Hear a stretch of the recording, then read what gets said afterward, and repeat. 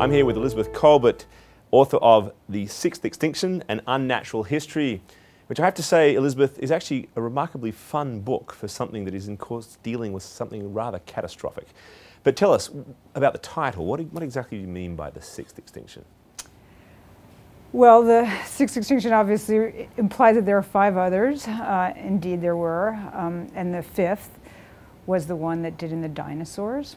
And that was about 65 million years ago. And there's a pretty broad scientific consensus now that that was caused by an asteroid impact. So you will often hear people say, I've heard people, scientists say now that we, humans, are the asteroid in this one. Right, and the point being that there's just an extraordinary number of animals that are, species that are going extinct at this time, is that right? Yes, and that we are changing the planet very, very quickly.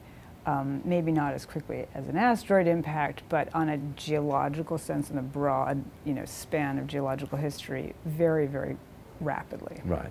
And there's a debate still going on for some reason, it seems, as to whether or not we should define this period as the Anthropocene, this idea that we are the ones defining that. Tell us a bit about that. Yeah, that's a really interesting issue. So technically we live in what's called the Holocene, if you're geology, if you remember your college geology, and that's the period since the end of the last ice age, about 12,000 years ago.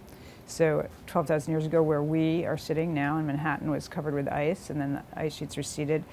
And now there's a question about whether we have entered a new epoch.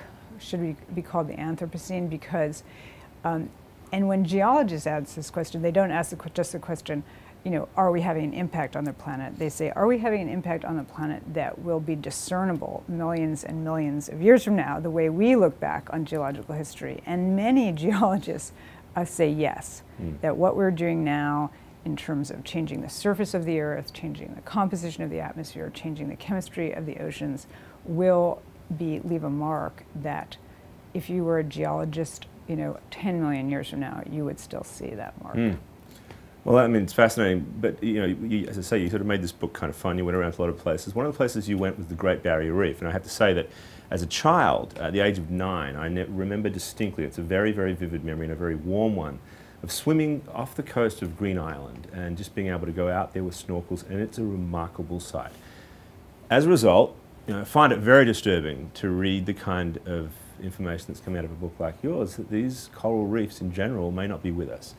Yeah, well, first of all, I just want to agree with you that it is the most extraordinary thing a person could hope to see, to swim off the Great Barrier Reef. It's just like falling into a nature movie is really the only way I can describe it. It's such an amazing profusion of life. And what's happening to coral reefs, they're under stress for a lot of reasons, but what I was there to look at with a group of scientists who are looking at the effects of our carbon emissions, so our power plant, cars, everything that's putting carbon dioxide into the atmosphere is also putting carbon dioxide into the oceans, because the oceans and the air are just always in contact. And that has the effect, when you dissolve CO2 in water, it's an acid.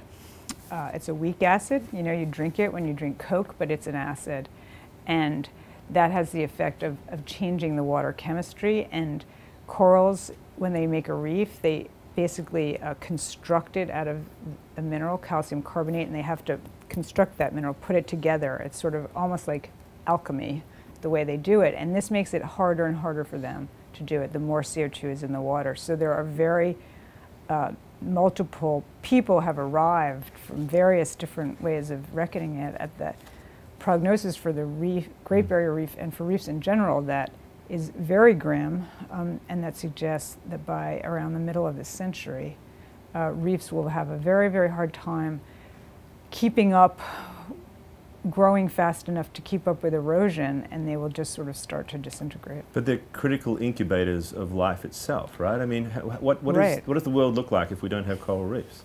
Well, as you mentioned, when you see it, you're really struck by, this is where there's something called the rainforests of the ocean. They're just an extraordinary profusion of life. Something like it's estimated that something like 25% of all marine fish spend part of their lives on reefs. So you're really talking about, potentially very serious knock-on effects if you get rid of coral reefs. Absolutely. So I mean, it read to me like a travelogue.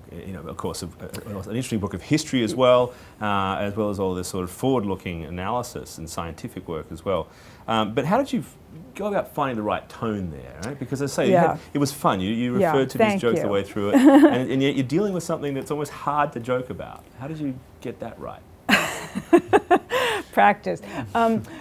No, I really appreciate that. I hope that people, it is such a grim topic that you want people to be sort of pulled along by, there has to be some kind of payoff for reading it, besides the seriousness of it. And I hope that is actually, I know it sounds odd, but a pleasurable reading experience. And I really am very gratified to hear you say it was fun, because I did put in what I hoped would be humor and fun, and as you say, my own experience in writing it was actually paradoxically quite fun, because I went to all these amazing places. And I think, to be honest, to read a book that was just nothing but bad news would be very hard, so you get a good balance there. We're looking at an image of the longhorn beetle, which, as you know, is a beast that has destroyed old forests in the northeast. It's one of countless introduced species that are sort of invasive species that come in really through the influence of human beings. What role have we played, or has globalization played, in this expansion of these invasive species into our environment? Well, people have been, carrying introduced and then introduced species that become invasive species with them for quite a long time. I mean, for example, when the Polynesians, got to Hawaii and got to islands like Fiji and Samoa and places like that, they brought rats with them, and there's very good evidence that those rats very quickly, decimated a lot of the local birds, a lot of the local reptiles. And so this process started, kind of slowly, and now has been really supercharged by our global trade.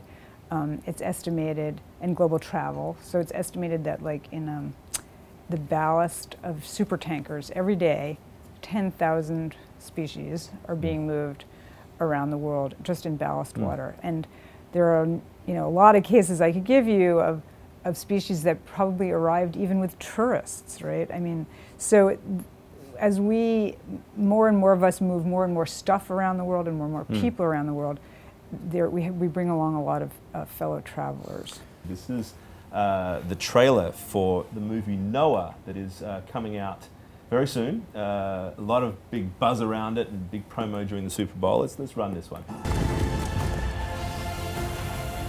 It begins.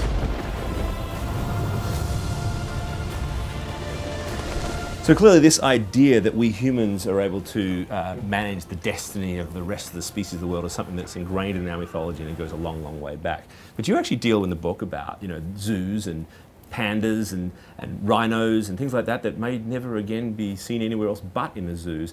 And in fact, a critical role, given that we've made kind of a mess of everything else, that we are playing as a species in perpetuating these endangered species elsewhere. So, I mean, what does the world look like if we look into the future in this kind of environment? I mean, are we in fact building our own ark? Yeah, that's a really interesting question, and sort of paradoxically, you have, as more and more of the world is sort of emptied out, you have this situation where people are the only people who can, are the only creature who can save these creatures that, human actions have endangered. And people take that very, very seriously. And I went to a number of zoos. People sometimes think of zoos as, just places where animals are kept in cages, but in fact, zoos are really active in trying to preserve those species in their care, and even species out in other countries. Zoos are really, really taking an active role in that. So, for example, one place that I visited out in San Diego has the only Hawaiian crows. There are about 100 Hawaiian crows left in the world, and they were desperately trying to save this species, and they had taken this one crow who refused to mate with his fellow crows, and they had a woman there who's sort of his caregiver. She's a very smart lady, and she has been sort of ministering to this crow for years now, really literally years, hours and hours, trying to get him, stroking him in a way that get him in the mood. That crows are supposed to find very erotic, to try to get him to donate his the genetic... level of intervention to that level just to perpetuate a species is incredible. We're going to do something that we do at the end of all of these book segments, so you've been warned about this. So good luck. You're going to pick from one of 3 questions, and you're going to read it out, and then you're going to answer that question. Okay, I want to go for the question on the bottom here. There you go. It's a proven tactic, huh? Okay, yeah, let's see if this is a good idea. What do you hope will be the legacy of this book? Well, that I think gets back to a little bit just what we were talking about. I really hope the legacy of it will be to get people thinking. I guess many authors probably tell you that. And to get people to put some things together that maybe they've only heard in sort of dribs and drabs, and I hope it will get people to, I guess most ambitiously, I hope that people will look at the world differently when they're done with it. All right, well, Elizabeth Kolbert, thank you very much for your time. The book is called The Sixth Extinction, An Unnatural History. Thanks for joining us.